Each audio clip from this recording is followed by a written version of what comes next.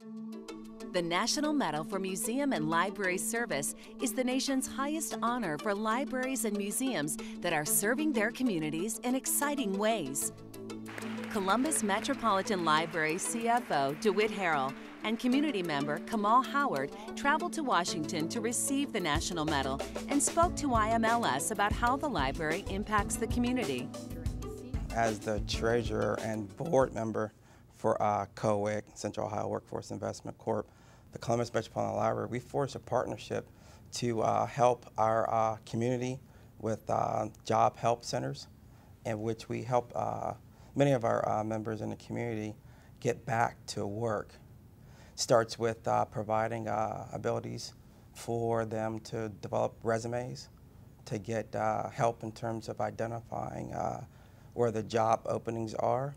And it concludes quite possibly even with the job fair, where we just recently worked with the city of Columbus. There was over 1,000 job seekers at our main library branch, 30 employers. And I'm proud to say this mid-November, 1,000 new jobs were identified as a result of not only our expo being an anchor, but 4 other expos that took place throughout the city. And over 1,000 of our community members got jobs. I got involved actually 3 summers ago as a community intern. It wasn't just me working there as an intern. Once a week they had a program where they would help me with, they'd do workshops for, because all the people in the program were high school students. They'd get us ready for doing finances for college, and also they'd give us workshops on how to do a resume, things of that nature, try and get us better prepared for going out into the workforce. And then in February they hired me as an employee, so now I'm a library service aide at the library and I'm still there.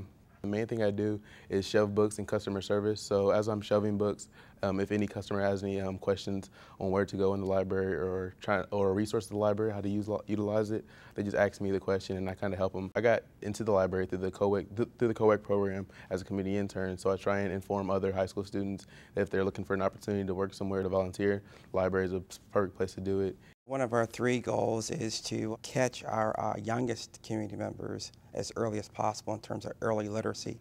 And we have a Ready to Read program, which is an outreach program that with great partnership and great support to the tune of $1.2 million, we've been able to develop 4 Ready to Read cores that go out into the community and even at different places where caregivers and parents would take kids for, say, medical attention or just about anywhere they go in the community, we have a Ready to Read core that will reach out, meet with those caregivers, those parents, and provide information in terms of literacy, provide books to kids who are about to enter into kindergarten, and even a library card.